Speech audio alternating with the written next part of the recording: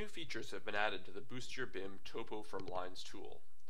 The first is the ability to use imported DWG data, as shown here, to create the topography surface.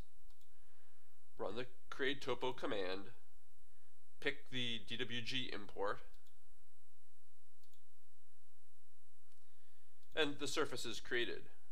We can see when we edit the surface that the points created in the surface correspond with the curves in the DWG import, and the elevation assigned to each set of points matches the elevation in the DWG import.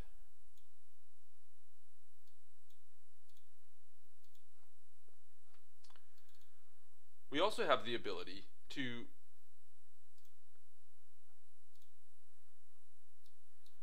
make changes to topo surfaces by changing the lines used to create them. Here, we will create the topo surface by selecting these three Revit model curve splines.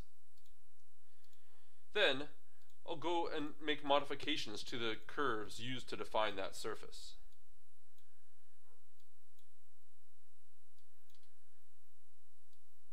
You can both change the shape of the curves or go to an elevation view and modify the level on which some of those curves were created. Here we can see that this top curve has moved up away from this previously created surface. Now run the topo update command, select the line, select the topo surface, and the surface updates.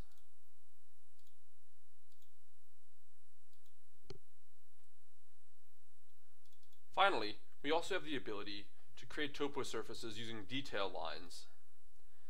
So in this site view,